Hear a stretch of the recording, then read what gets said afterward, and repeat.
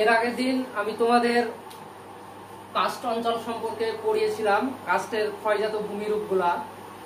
Caste অঞ্চল কাকে বলে, কাস্ট অঞ্চলের ক্ষয়কাজের ফলে কি কি ভূমিরূপ তৈরি হয়, কাস্ট অঞ্চল গড়ে ওঠার জন্য কি কি পরিবেশের প্রয়োজন হয়, এ সম্পর্কে আমি তোমাদের এর আগের ক্লাসে পড়িয়েছিলাম। আজকে পড়াবো আমি কাস্ট অঞ্চলের সঞ্চয় কাজের ফলে কি কি ভূমিরূপ তৈরি হয়। দেখো, কাস্ট অঞ্চলের সঞ্চয় কাজের ফলে যে সমস্ত ভূমিরূপগুলো তৈরি হয় তার মধ্যে প্রথমে দেখো স্ট্যালাকটাইট। স্ট্যালাকটাইট কি? যে চুনাপাথর যুক্ত অঞ্চলে যে গুহা তৈরি হয়, গুহার ছাদ থেকে ক্যালসিয়াম কার্বনেট এর স্তম্ভ নিচ দিকে নামে। কিভাবে নিচ দিকে নামে বা কিভাবে এই স্তম্ভগুলো তৈরি হয়? চুনাপাথরের ছাদ থেকে ক্যালসিয়াম কার্বনেট এর তরল যে জলের সঙ্গে মিশে যে তরল পদার্থগুলো নিচ দিকে টপিয়ে টপিয়ে পড়ে এবং নিচ দিকে পড়তে পড়তে কি হয়, চুনাপাথরের গুহার ছাদ থেকে নিচের দিকে স্তম্ভের মতো ভূমিরূপ তৈরি হয়। মূর্তি মানুষের যেমন মূর্তি হয় সেই রকমই কি হয়, চুনাপাথরের ছাদ থেকে স্তম্ভের মতো উপর থেকে ক্যালসিয়াম কার্বনেটের স্তম্ভ নিচ দিকে নামে। এগুলোকে বলবো আমরা স্ট্যালাকটাইট। তাহলে ছাদের উপর থেকে নিচ দিকে নামবে সেগুলোকে বলবো আমরা স্ট্যালাকটাইট। স্ট্যালাকটাইট কোথায় কোথায় দেখা যায়? ভারতে কিন্তু স্ট্যালাকটাইট অনেক জায়গায় দেখা যায়, যেমন উত্তরাখণ্ডের দেরাদুনে দেখা যায়। তারপর কোথায় দেখা যায়? পশ্চিমবাংলার বক্সা অঞ্চলে, যে আমাদের যে বক্সা অঞ্চল রয়েছে দার্জিলিং যেতে, জলপাইগুড়িতে, সেখানে মহাকাল পর্বতে এরকম স্ট্যালাকটাইট দেখা যায়। তারপর দেখো দ্বিতীয় নম্বর যেটা আছে সেটা দেখো স্ট্যালাকমাইট। স্ট্যালাকমাইট কি? স্ট্যালাকমাইট হলো যে চুনাপাথর গঠিত অঞ্চলে ছাদ থেকে নিচ দিকে পড়লো সেগুলোকে বলবো আমরা স্ট্যালাকটাইট। কিন্তু স্ট্যালাকমাইট হলো স্ট্যালাকটাইটটা ঠিক উল্টো। কি? উপরের ছাদ থেকে যখন ফোঁটা ফোঁটা বা বিন্দু বিন্দু আকারে চুনাপাথর এর যে পদার্থগুলো নিচ দিকে পড়ে সেগুলা মেঝেতে জমা হয়ে আস্তে আস্তে মূর্তির মতো উপর দিকে বড় হতে থাকে, এগুলোকে বলবো আমরা স্ট্যালাকমাইট। তাহলে স্ট্যালাকটাইট কি? ছাদ থেকে পড়ে ছাদের সঙ্গে যুক্ত থাকবে, কিন্তু স্ট্যালাকমাইট ওই পদার্থগুলো মেঝেতে পড়ে আস্তে আস্তে মূর্তির মতো উপর দিকে উঠতে থাকবে, এগুলোকে বলবো আমরা স্ট্যালাকমাইট। যেমন মেঘালয়ের চেরাপুঞ্জিতে এরকম দেখা যায়। তারপর বিহারের গুপ্তেশ্বর গুহাতেও কিন্তু এরকম স্ট্যালাকমাইট দেখা যায়। তাহলে স্ট্যালাকটাইট কি বোঝা গেল, স্ট্যালাকমাইট কি বোঝা গেল। এরপর দেখো গুহা স্তম্ভ বা কেভ পিলার। দেখো স্ট্যালাকটাইট উপর থেকে নিচ দিকে নামছে আর স্ট্যালাকমাইট নিচ থেকে উপর দিকে উঠছে। অনেক সময় কি হয়, স্ট্যালাকটাইট একটা এবং নিচ থেকে যাও স্ট্যালাকমাইট পরস্পরের সঙ্গে যুক্ত হয়ে যাওয়ার ফলে কি একটা পিলার তৈরি হয়, স্তম্ভ তৈরি হয় এবং গুহা চুনাপাথরের ছাদটাকে কি করে ধরে রাখে, যাতে ছাদটা ধসে না পড়ে যায়, বসে না যায়। ঠিক আছে, গুহাটাকে কিন্তু সুরক্ষিত রাখার চেষ্টা করে। তাহলে কি বললাম যে গুহা স্তম্ভ বা কেভ পিলার কি? স্ট্যালাকটাইট উপর থেকে নিচ দিকে নামছে, স্ট্যালাকটাইট এবং নিচ থেকে উপর দিকে যাচ্ছে, সেটার নাম হলো স্ট্যালাকমাইট। দুটো যখন একসঙ্গে যুক্ত হয়ে যায় এবং পিলার তৈরি হয় সেটাকে বলবো আমরা গুহা পিলার। ঠিক আছে, আমরা কি বাড়ি তৈরি করার সময় ছাদে কি দিই? স্তম্ভ দিই না, ছাদটাকে ধরে রাখার জন্য, ছাদটাকে না বসে যায়, তাই তো? সেই রকমই কি হয়, গুহা স্তম্ভ একটা ছাদকে, চুনাপাথরের ছাদটাকে ধরে রাখে, এটাকে বলবো আমরা গুহা স্তম্ভ বা কেভ পিলার। তারপরে দেখো পাতন প্রস্তর, এটাকে ইংরেজিতে বলা হয় ড্রিপ স্টোন। পাতন প্রস্তর কি? যে চুনাপাথরের গুহা যে বিচিত্র ধরনের ভূমিরূপ তৈরি হয়, চুনাপাথরের মেঝেতে, ছাদেতে, পাশের দেওয়ালে, ঠিক আছে, বিভিন্ন ধরনের যে ভূমিরূপ, যে একেবারে বৈচিত্র্য ধরনের ভূমিরূপ তৈরি হয়, সেগুলোকে উইলিয়াম মরিস ডেভিস নাম দিয়েছেন পাতন প্রস্তর। কি নাম দিয়েছেন? উইলিয়াম মরিস ডেভিস এগুলোকে বলেছেন পাতন প্রস্তর। এটাকে আবার কি বলা হয়? এটাকে স্পেলিওথামও বলা হয়। এটা কি বলা হয়? এই যে চুনাপাথর গুহা অঞ্চলে যে বিভিন্ন ধরনের ভূমিরূপ তৈরি হয় সেগুলোকে আবার আমরা স্পেলিওথামও বলি। ঠিক আছে, তারপর দেখো ড্রেপ বা কার্টেন কি? ড্রেপ বা কার্টেন ভালো করে মনে রাখো, ড্রেপ বা কার্টেন কি? চুনাপাথরের গুহায় কি হয়, ছাদে অনেক নকশা মণ্ডিত বিচিত্র ধরনের সব নকশা তৈরি হয়। ঠিক আছে, মনে হয় যে খুব সুন্দর সুন্দর কেউ নকশা করেছে, একেবারে পর্দার মতো মনে হয়, যেগুলোকে বলবো আমরা ড্রেপ বা কার্টেন। ড্রেপ বা কার্টেন। কার্টেন কি? কার্টেন মানে হলো পর্দা। অনেক সময় ঘরের উপরে কি হয়, ছাদে কি থাকে, অনেক সময় নকশা করা থাকে না, ঠিক আছে, ওগুলাকে পর্দা, অনেক সময় পর্দা দেওয়া থাকে, এগুলাকে দেখতে খুব সুন্দর মনে হয়। তাই কি বলছি যে চুনাপাথরের ছাদে অনেক সময় নকশা মণ্ডিত অনেক ভূমিরূপ তৈরি হয়, এগুলাকে দেখতে পর্দার মতো মনে হয়, তাই এটাকে বলবো আমরা ড্রেপ বা কার্টেন, এটাকে বলবো আমরা ড্রেপ বা কার্টেন। তারপরে দেখো হেলিকটাইট কি, হেলিকটাইট কি, স্ট্যালাকটাইট আর হেলিকটাইটের মধ্যে একটু পার্থক্য আছে। হেলিকটাইট কি, চুনাপাথরের ছাদ থেকে যখন মানে ক্যালসিয়াম কার্বনেট গুলা তির্যক ভাবে বিভিন্ন দিকে তির্যক ভাবে এলোমেলো ভাবে চারদিকে ছড়িয়ে পড়ে, এগুলোকে বলবো আমরা হেলিকটাইট। স্ট্যালাকটাইটের মতোই কিন্তু এটি একটু আলাদা, সেটা হলো যে হেলিকটাইটটা কি, এটা খাড়া ভাবে সরাসরি নিচের দিকে পড়বে না, এলোমেলো ভাবে আঁকা বাঁকা ভাবে নিচে নামবে, এটাকে বলবো আমরা হেলিকটাইট। হেলিকমাইট কি, স্ট্যালাকমাইটের মতোই কিন্তু হেলিকমাইটটা একটু আলাদা, যে স্ট্যালাকমাইট থেকে কি হবে, অনেক সময় চুনাপাথরের স্তম্ভগুলা সাইডে পার্শ্বের দেওয়ালে তির্যক ভাবে, লম্ব ভাবে বা এলোমেলো ভাবে চারিদিকে ছড়িয়ে ছিটিয়ে অবস্থান করবে, এটাকে বলবো আমরা হেলিকমাইট। তাহলে হেলিকটাইট এবং হেলিকমাইট বোঝা গেল। এরপরে দেখো গ্লোবুলাইট।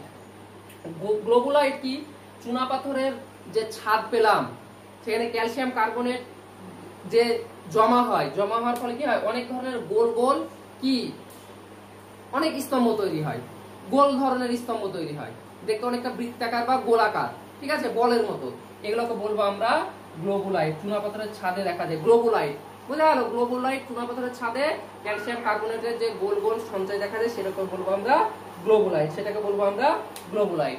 তারপরে দেখো রূপ পেন্ডেন্ট। রূপ পেন্ডেন্ট কি, চুনাপাথরের ছাদে কি হয় যে ক্যালসিয়াম কার্বনেট গুলা জমে জমে ছুরির ফলা একেবারে ছুচলো, ছুচলো ছুচলো ফলার মতো, ছুরির ফলার মতো অনেক ভূমিরূপ তৈরি হয়, এই ভূমিরূপটাকে বলবো আমরা কি, রূপ পেন্ডেন্ট, এটাকে কি বলবো আমরা রূপ পেন্ডেন্ট।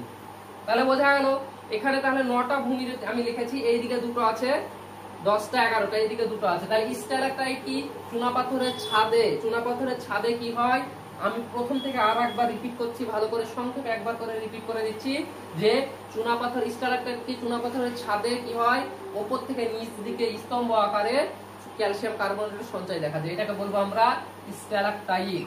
দ্বিতীয়ত কি বললাম, স্ট্যালাকমাইট, বিন্দু বিন্দু আকারে যখন ক্যালসিয়াম কার্বনেটের যে চুনাল সমৃদ্ধ পদার্থগুলো নিচ দিকে জমা হয় এবং স্তম্ভের মতো অবস্থান করে, এটাকে বলবো আমরা স্ট্যালাকমাইট। তারপর দেখো স্ট্যালাকটাইট এবং স্ট্যালাকমাইট অনেক সময় পরস্পরের সঙ্গে যুক্ত হয়ে যায় এবং পিলারের মতো তৈরি করে, এটাকে বলবো আমরা গুহা স্তম্ভ বা কেভ পিলার। তারপর দেখো পাতন প্রস্তর কি, পাতন প্রস্তর নামটা কে করেছেন, বা এটাকে ইংরেজি বলে ড্রিপ স্টোন, এটা নামকরণ করেছেন উইলিয়াম মরিস ডেভিস। কে নামকরণ করেছেন, উইলিয়াম মরিস ডেভিস।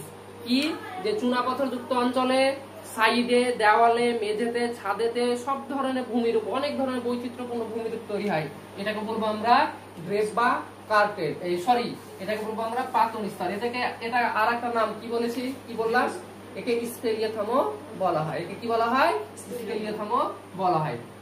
তারপর দেখো হেলিকটাইট কি, হেলিকটাইট হলো যে চুনাপাথরের ছাদ থেকে, গুহার ছাদ থেকে তির্যক ভাবে কি অনেক সময় স্তম্ভ নামে, এগুলোকে বলবো আমরা হেলিকটাইট, সরি হেলিকটাইট। তারপরে বলবো হেলিকমাইট। হেলিকমাইট কি, নিচ থেকে উপর দিকে স্ট্যালাকমাইটের দেওয়ালে কি হবে, স্ট্যালাকমাইট থেকে তির্যক ভাবে, উলম্ব ভাবে, এলোমেলো ভাবে যে ভূমিরূপ গুলা তৈরি হবে, এটাকে বলবো আমরা হেলিকমাইট। তারপর দেখো গ্লোবুলাইট কি, চুনাপাথরের ছাদে অনেক সময় গোল গোল গোল স্তম্ভের আকারে ভূমিরূপ তৈরি হয়, সেটাকে বলবো আমরা গ্লোবুলাইট। রূপ পেন্ডেন্ট কি, রূপ পেন্ডেন্ট হলো যে চুনাপাথরের ছাদ থেকে ছুরির ফলার মতো কি হয়, অনেক ধরনের ভূমিরূপ তৈরি হয়, ছুরির ফলার মতো ছুচলো, এগুলোকে বলবো আমরা গ্লোবুলাইট। আচ্ছা, আর এটা ছুটে গেছে ড্রেপ বা কার্টেন কি, যে চুনাপাথরের ছাদে অনেক সময় পর্দার মতো সুন্দর ভূমিরূপ তৈরি হয়, এটাকে বলবো আমরা ড্রেপ বা কার্টেন। তারপর দেখো বেল হোল। বেল হোল কি, বেল হোল হলো চুনাপাথরের ছাদে অনেক সময় অনেক ছোট ছোট গর্ত দেখা যায়, চুনাপাথরের ছাদে কি হয়, অনেক সময় ছোট ছোট গর্ত দেখা যায়, এই ছোট ছোট গর্তগুলোকে বলবো আমরা বেল হোল। তারপর দেখো অ্যানথোডাইট কি, অ্যানথোডাইট কি, অ্যানথোডাইট হলো চুনাপাথরের ছাদে কি হয়, চুনাপাথরের ছাদে ফুলের পাপড়ির মতো ভূমিরূপ দেখা যায়, ফুলের পাপড়ির মতো, এটাকে বলবো আমরা অ্যান্থোডাইক। পরীক্ষায় এরকম দিয়ে দিতে পারে যে চুনাপাথরের ছাদে ফুলের পাপড়ির মতো যে ভূমিরূপটি দেখা যায় সেটাকে আমরা কি বলবো, তখন বলতে হবে অ্যান্থোডাইক। আবার বলে দিতে পারে যে চুনাপাথরের ছাদে ছুরির ফলার মতো যে ভূমিরূপ তৈরি হয় সেটাকে কি বলবো, তখন বলবো আমরা রূপ পেন্ডেন্ট। চুনাপাথরের ছাদে পর্দার মতো যে ভূমিরূপ তৈরি হয় সেটাকে কি বলবো, সেটাকে বলবো আমরা ড্রেপ বা কার্টেন। বোঝা গেল? চুনাপাথরের গুহার মধ্যে আবার কি দেখা যায়, স্তরযুক্ত চুনের মানে সঞ্চয় দেখা যায়। চুনাপাথরের গুহার মধ্যে আবার স্তরযুক্ত চুনের সঞ্চয় দেখা যায়, এটাকে আবার বলা হয় ট্র্যাভারটাইন বলা হয়। যেহেতু গুহাতে সঞ্চিত হয় তাই একে কেভ ট্র্যাভারটাইন বলা হয়। কি বললাম? চুনাপাথরের গুহার মধ্যে স্তরযুক্ত চুনের সঞ্চয়কে বলবো আমরা ট্র্যাভারটাইন বা কেভ ট্র্যাভারটাইন। আবার কি নরম যদি সঞ্চয় হয়, সঞ্চয়টা যদি নরম হয়, চুনের স্তরটা যদি নরম হয়, সেটাকে যখন আমরা বলবো কি ক্যালক টুফা। ভালো করে মনে রাখবে, ক্যালক টুফা বলা হয়। ঠিক আছে, ক্যালক টুফা বলা হয়। তারপরে দেখো প্রান্ত প্রস্তর কি, আর একটা নতুন শব্দ তোমরা পেলে, প্রান্ত প্রস্তর। প্রান্ত প্রস্তর কি, চুনাপাথরের গুহার মধ্যে যে জলটা ছাদ থেকে জলটা অনবরত টপিয়ে টপিয়ে পড়ে এবং সেটা প্রবাহের ফলে গুহার প্রান্ত দেশে এক ধরনের ভূমিরূপ তৈরি হয়।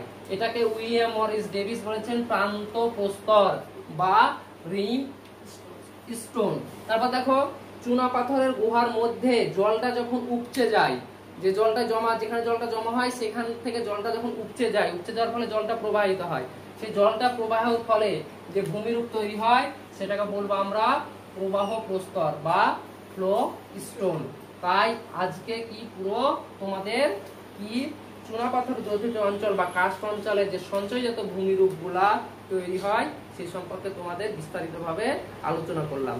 খুব ছোট্ট সময়ে ভালোভাবে আলোচনা করলাম এবং কি অল্প সময়ের মধ্যে খুব ভালোভাবে আলোচনা করলাম। তোমরা একটু বইটা দেখবে, আমি যা যা বলছি বই তাই সেম লেখা আছে, উদাহরণগুলো ভালো করে পড়বে।